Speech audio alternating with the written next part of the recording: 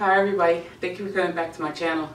Today's video is going to be about my opinion on the difference between Birchbox versus the Ipsy bag. So if you want to know my opinion on these two things, stay tuned.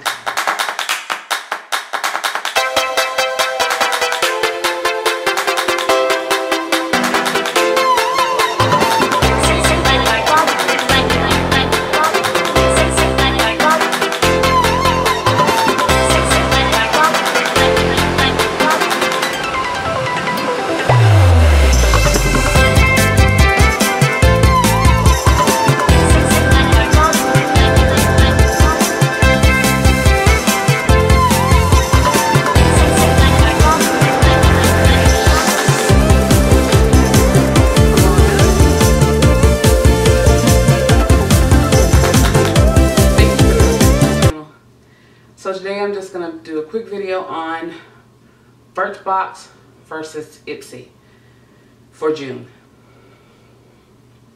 Well, I've had Ipsy before. I had Ipsy subscription for a very long time. June was my first time ever having a Birchbox, and Birchbox completely blew me away with what it had inside of it.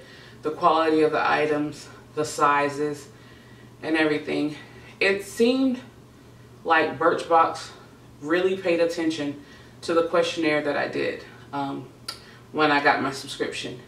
It appeared to me that the items that were in that Birchbox were catered to the things that I said that I liked, were catered to my complexion, and that sort.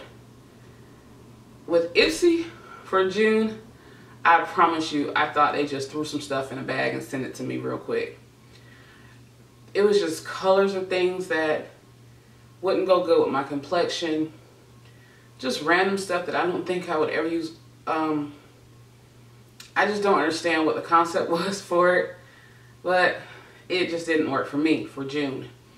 As far as price-wise go and price point in regards to the difference, Birchbox completely exceeded what I paid for that box for June. Ipsy, I think Ipsy exceeded what I paid for it.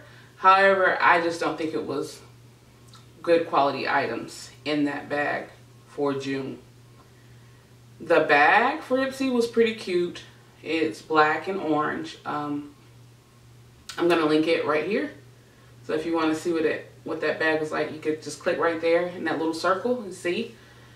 But like I said, it was a no-brainer for me. I didn't have to think hard. I didn't have to compare. I didn't have to lay the things out and look at what I had versus this what I had. I really thought that this month in June that Ipsy was a shot in the dark. I really did.